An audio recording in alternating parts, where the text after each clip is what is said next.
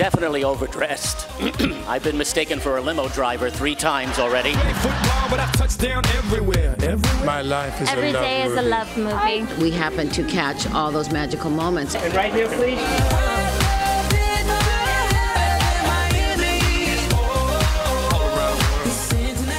Hollywood comes to the Hamptons. Good evening, I'm Jill Nicolini, and this is a Fox 5 Hamptons International Film Festival special presented by Capital One.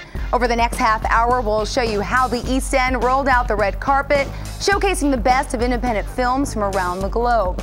We begin our show tonight outside the normally tranquil Guild Hall in East Hampton, where Alec Baldwin and Richard Gere caused quite the scene. The 63-year-old Pretty Woman actor was interviewed by Baldwin for the Conversation With series. He was also honored with the festival's 2012 Golden Starfish Award for Lifetime Achievement in Acting. Part of it is saying, Richard, you're very old, and you've done a lot of things, and you must have lived a long time to done those things. You know, I'm happy that my mother and father are around, and they can enjoy this stuff, too. That's great. They put a lot of work into me. And all that work paid off because Gere has more than 50 film credits to his name. Alec Baldwin, who is a board member of the festival, also made an appearance at the annual chairman's reception. That's where we find our Julie Chang, who caught up with the 30 Rock star and his new wife. Okay, a rocky wardrobe choice for me here at the Hamptons Film Festival, but a very solid turnout at the annual chairman's reception, including a very cute lovey-dovey moment with Alec Baldwin and his wife Hilaria. So as they say in the film business, roll it. The Hamptons looked more like Hollywood as movie heavy hitters showed up at the chairman's reception in East Hampton. So here we are, 150 films, growing every year. How does it feel? It feels exhilarating. It's really wonderful. I mean, sort of to see one of my children be in the Hampton Film Festival. Yes, I have a daughter, Rose, 16, and another daughter, Zoe, who's 20. But seeing this festival is one of my children sort of grow and blossom. It's really exciting. Newlyweds Alec and Hilaria Baldwin like the movie Amour in the festival, but their favorite love story. It's the one that we're doing right now. It's the real life. It's the real life love movie. My life is Every day is a love movie. I guess marriage is suiting you well, yeah? It works. Dree Hemingway has her breakout role in The Starlet. She's on Variety's Top 10 to Watch list. You could say creativity runs in the family. Some people may not know that you're the great-granddaughter of Ernest Hemingway. How has his work inspired you?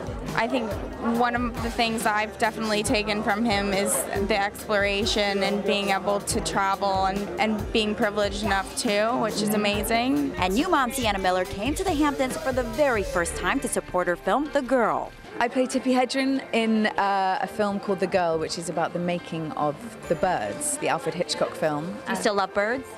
Yeah, not as much. That's what I thought, right? I mean, yeah. In East Hampton, Julie Chang, Fox 5. Marilyn Monroe probably would have loved to attend the chairman's reception because she was a Hamptons goer herself. She's being undressed in a new documentary shown at the festival called Love Marilyn. As our Teresa Priolo tells us, the film's crew got to unearth never-before-seen documents to learn about the legend. So much has been said and written about Marilyn Monroe. Well, now it's her turn to tell her story. Love Marilyn, shown here at the Hamptons International Film Festival, gives a deeply personal account of a life so public yet so private. Some of the things that have been missed in Marilyn is how today a modern woman can relate to Marilyn Monroe, and that sounds sort of surprising and shocking. Director Liz Garbus is bringing Marilyn Monroe back to life. In the moving documentary Love Marilyn, she's called on actors like Uma Thurman, Marissa Tomei, and Glenn Close to give voice to the icon's innermost thoughts, painting the picture of a deeply insecure and troubled woman longing to be considered good enough. We worked for a long time looking into archival, researching, trying to find fresh footage. This stuff was locked in some storage compartments that the Strasbergs, who Marilyn it gave her estate to when she died. They managed her estate, and when the Strasbergs were moving, they found 2 boxes that had never been cataloged or gone through. They sat on it for quite a long time, and then finally, a few years ago, decided to make them public. For people that sort of think they know her, that really kind of goes into the difference between her public persona and her private life. It's amazing. And what a place to let Marilyn shine. Please have your tickets ready, everybody. On the opening night of the Hamptons International Film Festival, which also coincides with the 50th anniversary of Monroe's death. Marilyn Monroe loved the Hamptons. She came out to Amagansett a lot with Arthur Miller and Norman Roston, so maybe it's a very appropriate place to be showing the film. I think there could be some big awards in store for this film. Love, Marilyn will be released by HBO sometime next summer. I'm Teresa Priolo at the Hamptons International Film Festival. From Hollywood legends to Hollywood freshmen, they're the actors we'll be keeping our eyes on. Variety's 10 Actors to Watch, Breakthrough Performers of 2012. The Young Guns took part in a panel discussion moderated by Variety's executive editor, Stephen Gatos. One of those stars, Scoot McNairy, is featured in Argo with Ben Affleck. Argo is a thriller based loosely on the true story of the plan to free 6 Americans taken hostage in Tehran during the Iranian Revolution. I play one of the 6 house guests that escapes and gets held up at the Canadian ambassador's embassy. Ben had set us up. He put us in a house for 6 days and made the 6 of us all live together, no cell phones, so we got to know each other really well. Scoot goes on to say that preparing for the movie felt like being in a time warp. A fish market, a mobster, and a hostage situation. Not the most common storyline for a comedy, but one that Brendan Fraser is really proud of. He describes Whole Lotta Soul in a way only Fraser can. There's a hit out on my head. A big bag of money, a fish, a Tommy gun, and a baby in a pram. Northern Ireland is the setting for Whole Lotta Soul, which is about a botched fish market robbery that leads to the involvement of police and a gangster who's out for revenge. Whole Lotta Soul has also been shown at the Tribeca and Belfast film festivals. From Belfast to New Jersey, the Garden State in the 1960s is the setting for Not Fade Away, about a group of friends that form a rock band hoping to make it to the big time. Our Ashley Mastronardi joins us now with more. Hello, Ashley. Thanks, Jill. Sopranos creator David Chase wrote and directed Not Fade Away and used some familiar faces from the hit TV show to take part in the film. David Chase has come a long way from The Sopranos. In his first feature film, Not Fade Away, Chase documents the journey of a fictional 1960s garage band that never quite makes it past their front lawn. The film has been compared to coming-of-age band movies like Almost Famous, but Chase says his focus is different. It's really about the musicians. It's not about fandom. It's not about social issues or politics. It's really about learning to play guitar, learning to play drums, and trying to make sense of the whole thing. And learning how to play those instruments was a challenge for the cast who had no musical experience. We had a pretty much like a 3-month crash course of everything. I mean, like music theory, music history. Lead actress Bella Heathcote says she took a more traditional approach to prepping for her role as Grace. I think I went the fairly normal route of just doing research on the period, and I spoke to David a lot and I listened to the music. The cast agrees that music is one of the most important parts of the film, and who better to oversee that music than Tony Soprano's right-hand man and E Street Band member Steven Van Zandt. He says the Hamptons Film Festival is a long way from Jersey. I'm not a Hamptons in the summer guy, you know. This is foreign territory for me. You might as well be the south of France. Van Zandt not only curated music for the movie, but he also wrote a song for it called the St. Valentine's Day Massacre. Jill? Thanks so much, Ashley. Nathan Lane brings down the house in a special presentation to a Hollywood costume legend. Coming up, how Lane says underwear contributed to an embarrassing moment during a costume fitting. Then, actor Alan Cumming, a busy bee at this year's festival, but he had time to stop by our studios, what he had to say on set. Plus, a Long Island salon hits the big time and is featured in a documentary at the festival. We'll tell you why.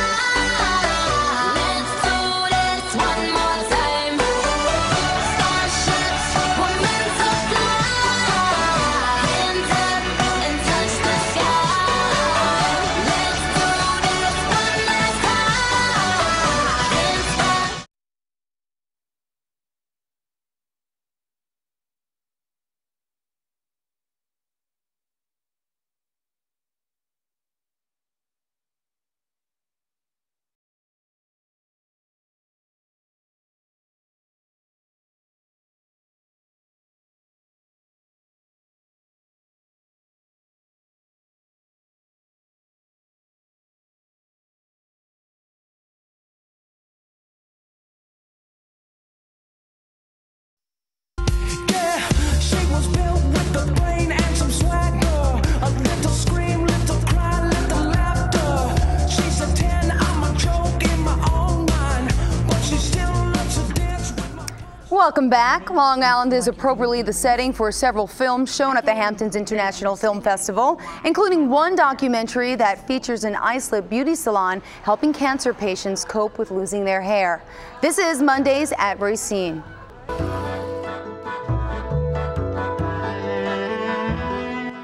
I caught up with a breast cancer survivor featured in the film who talks about the relationship with her husband and how it fell apart. It's hard to become a caregiver, especially when you're not meant to do that. Linda considers herself a 7-time breast cancer survivor because it has gone into remission and come back so many times. Even former Mayor Ed Koch making headlines at the Hamptons International Film Festival this year. Koch the movie premiered at the festival and chronicles how the 3-term mayor left an indelible mark on the city and how he retains his political clout today. The mayor told Rosanna and Dave on Good Day New York that there were parts he likes and doesn't like about the movie. There were things in it I didn't like, but I didn't ask for a single change. I suggested nothing. Well, I thought my relationship with the black community was better than he projected it. Okay, is that revisionist history or is that... Who knows? He is director Neil Barsky. Another former mayor made an appearance at the festival, Rudy Giuliani. He tells us what his favorite part about it is. It's in New York, so this is the capital of the world, and everyone has a great interest in New York, and a lot of people in the film community, of course, live out here, so that also makes it very, very interesting. Giuliani went to the screening of Love, Marilyn. Nathan Lane remembering a thinner time in his career. Next, why Lane says he was so vulnerable in a fitting with a Hollywood costume legend. Then, a murder in the Hamptons, a millionaire father is dead. We take a step back to 2001 and the headline-grabbing death of Ted Ammon.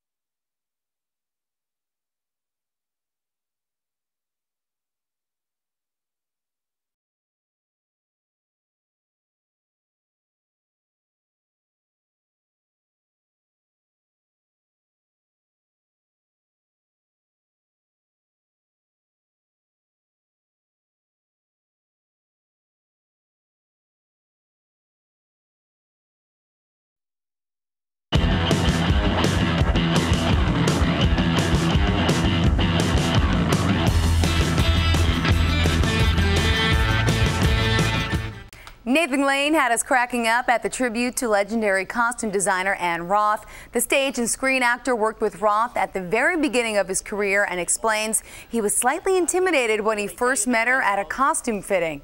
Also, when you're standing in your underwear under fluorescent lighting, you tend to become more vulnerable. These were the days when I still enjoyed costume fittings. That's how long ago this was. You're much too kind. Which probably means the gift bag will be a little light this year. I'm definitely overdressed. I've been mistaken for a limo driver 3 times already. And I promise I will bring the car around the front. Ann Roth's career has spanned 6 decades and more than 100 film credits, including an Academy Award for The English Patient. She says her job is not so much about designing costumes as it is keeping the peace. Mostly, I know that if the actor's happy, the director will be happy. Roth has also been nominated for 3 additional Academy Awards and 4 Tonys. Set in East Hampton, 59 Middle Lane is another documentary shown at the festival that has Long Island ties. The film has a storyline ripped right out of the headlines. It's so weird. It's just, I know, it is so weird. It's so surreal. In 2001, there was a murder in East Hampton. A millionaire father was dead, and suspicion fell upon his wife and lover. I remember Mom, but all I remember are the bad things. The death of Ted Ammon shocked the community, and many had suspicions his wife, Jenna Rosa, was involved. They were going through a heated divorce, and she began to have an affair with her electrician, Daniel Pelosi. But behind the headlines were the ruined lives of two young children, twins, Greg and Alexa Ammon, who were only 10 years old. Now these children are young adults and are ready to share their horrific experience with the world. What made you and your sister want to relive this? Yeah, I mean, I think that just letting go and moving forward was something that me and Alexa have been, trying to do for some time. And so for me personally, it was really, this is a very therapeutic process for me. Somebody laughs, somebody cries. That's life. They were adopted from the Ukraine when they were infants by Greg and Generosa, but were orphaned again when their mother passed away from cancer just a few years after Ted's death. You went back to Ukraine. Now, what was that experience like? Incredible, shocking. I mean, all the feelings that you feel you don't even know. I mean, it's extreme. Greg and Alexa's journey takes you back to the childhood they escaped before they got to know, and then they revisited their East Hampton home at 59 Middle Lane, which holds the painful memories and deaths of both their parents. It's just a really beautiful film that hopefully, people will, understand that this is a really, personal story. The story doesn't end there for Greg. He's already producing his first feature film called Enemy of the People. In just a couple of years, the Hamptons International Film Festival has gone from a sleepy festival on the water to a premier event. Alec Baldwin says just 5 years ago, hardly anyone even heard of it. And now people are lining the streets of East Hampton to see different films. I, for one, wasn't sure it would last, and it has lasted, so I'm looking forward to where it'll be 5 and 10 years from now. We look to outreach to all the important film festivals, the Hamptons being one of them, so that we can meet the young filmmakers, and hopefully they'll want to become members of the Academy. This year, more than 100 movies were featured at the festival. We all know Stevie Nicks as a singer, so what's she doing in a new documentary? The little cameras that we were all using became non-existent. You forget the cameras are there. Coming up, how Stevie is making a big splash back into the spotlight after a 10-year hiatus. Then Sting and his wife Trudy walk the red carpet. What Trudy says has changed so much about the festival in just a few years.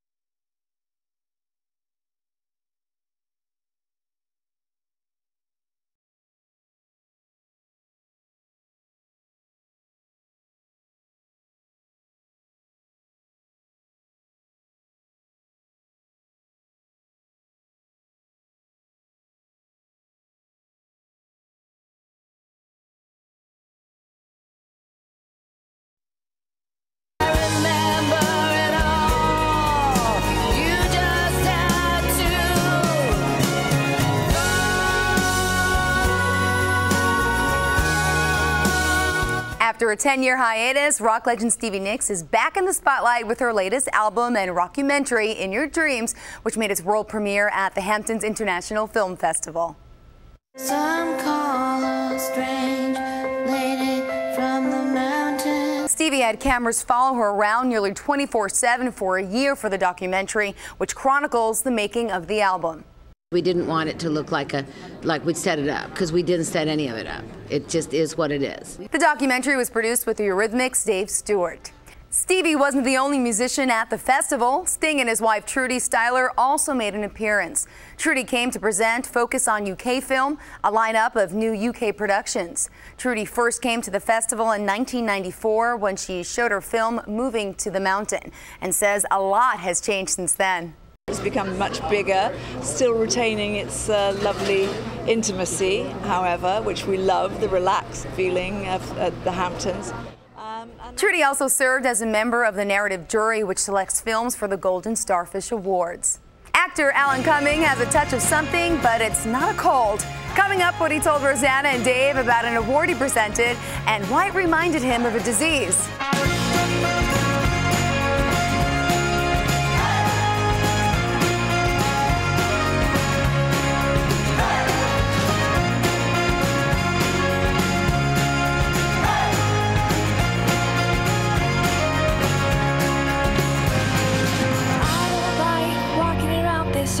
An empty house. So hold my hand, I'll walk with you, my dear.